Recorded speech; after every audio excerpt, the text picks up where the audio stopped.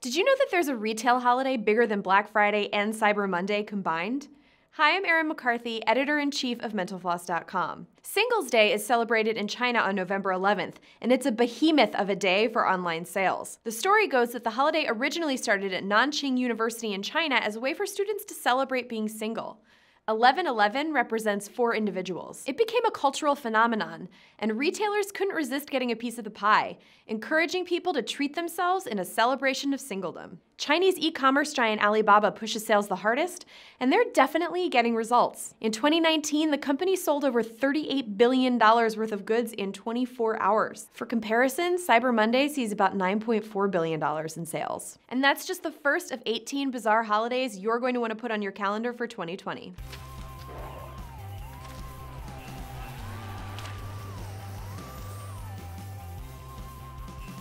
National Catfish Day sounds like one of those random holidays that are invented by PR firms and calendar makers. You know, like Chocolate Chip Cookie Day, National Lasagna Day, or National Chocolate Parfait Day. All of which I celebrate, by the way. The difference is National Catfish Day is a real national observance in the US, as declared by President Ronald Reagan in 1987. But it's not to celebrate just any catfish. In his proclamation, Reagan said, quote, "Farm-raised catfish have come a long way from their bottom-feeding ancestors." National Sleepyhead Day in Finland is more fun for some than others.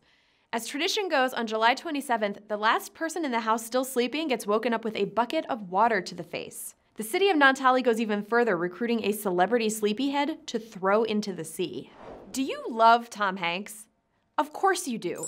So you'll definitely want to celebrate International Tom Hanks Day on the Saturday that falls closest to April 1st. When a few students at Western Michigan University created this day in the early 2000s, they were really just looking for a reason to spend the day watching some sweet Tom Hanks movies while drinking rum and Dr. Pepper. That's a Forrest Gump reference. The day really took off when Hanks himself caught word of it and sent the students some memorabilia. The students promptly auctioned it off to benefit one of Hanks's favorite charities, and now thousands of dollars in donations roll in every year, both online and at Tom Hanks Day parties from Los Angeles to London. My personal favorite Tom Hanks movie is The Green Mile. Leave yours in the comments. November 23rd is St. Clement's Day, but not many people celebrate it like they used to. Pope Clement I is the patron saint of metalworkers and blacksmiths.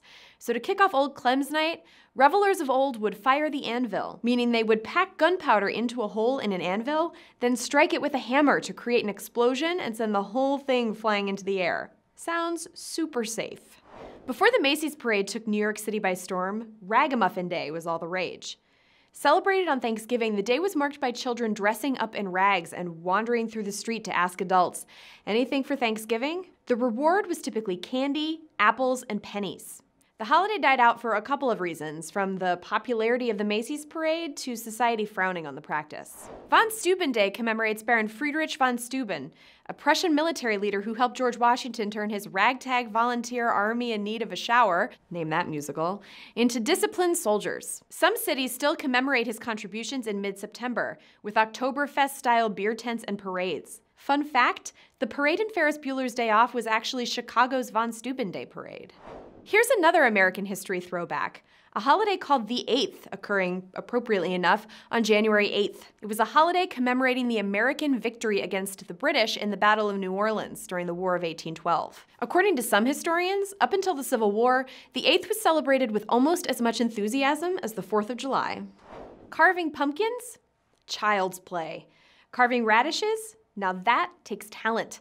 On December 23rd, residents of Oaxaca, Mexico celebrate Noche de Rabanos, or Night of the Radishes. People there have been sculpting oversized radishes since the 1800s, when merchants created the carvings to attract shoppers to their market stalls. Today, more than 100 people contribute intricate radish art to the festivities every year. Sometimes you need to celebrate the little things, which is exactly what Bonza Butler Day does. It occurs monthly when the number of the month matches the number of the day. January 1st, February 2nd, March 3rd, and so on. Bodacious Bonza Butler Day happens when the year also matches.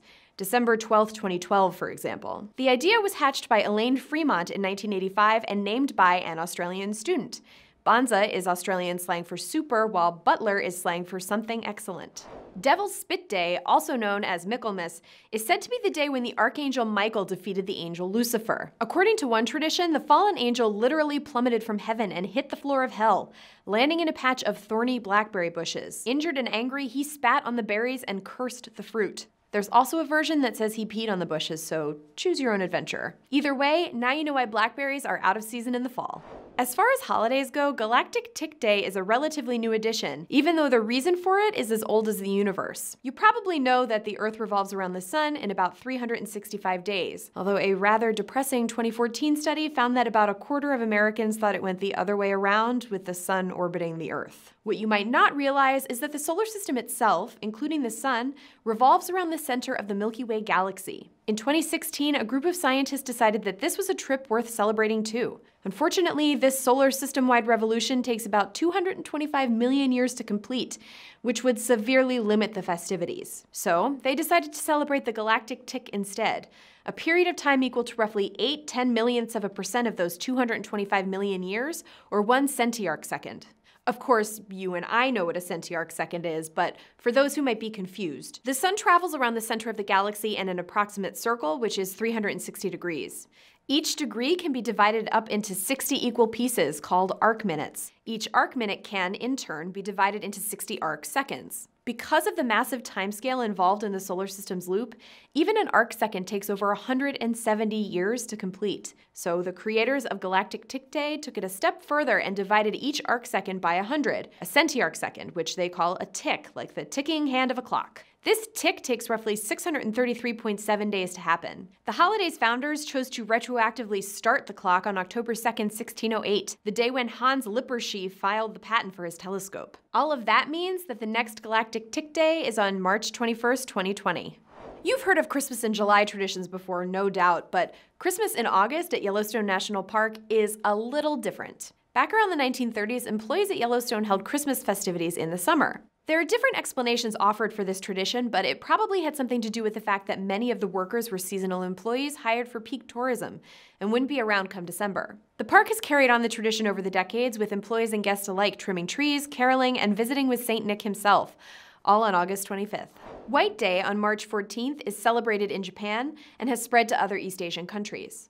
But to fully understand this holiday, we have to back it up a month to Valentine's Day, when it's traditional for East Asian women to give men chocolates. Significant others receive expensive chocolates, and coworkers, bosses, and relatives get cheaper treats. Sadly, it was a one-way street.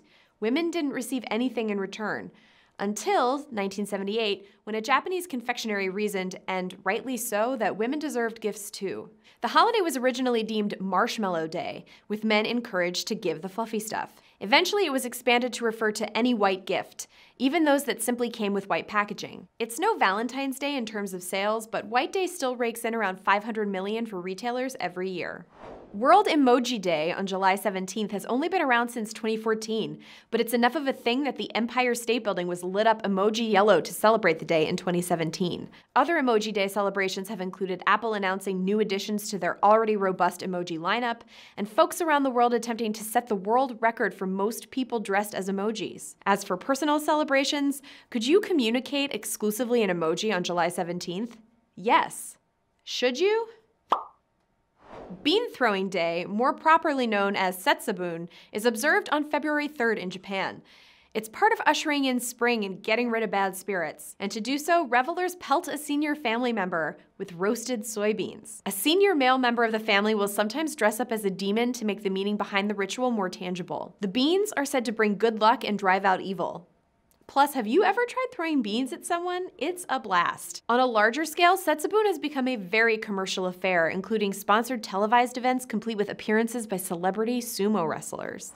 If you visit Lopburi, Thailand on the last Sunday in November, prepare to do a lot of monkeying around. That's when Lopburi celebrates the monkey buffet to honor the thousands of macaques that live in the area and are thought to bring good luck. Locals prepare artful pyramids of watermelon, durian, pineapple, and more for the monkeys to enjoy, up to 2 tons worth. Fun fact, according to a 2007 report in the American Journal of Primatology, long-tailed macaques in Lopburi, Thailand use human hair as if it were dental floss.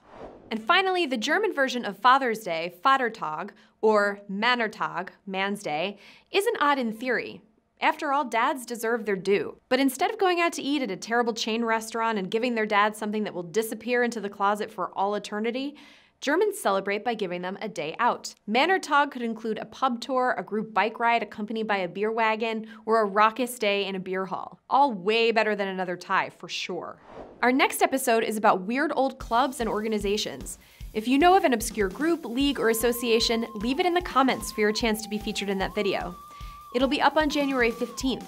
Be sure to subscribe here and hit the little bell so you don't miss it. We'll see you then.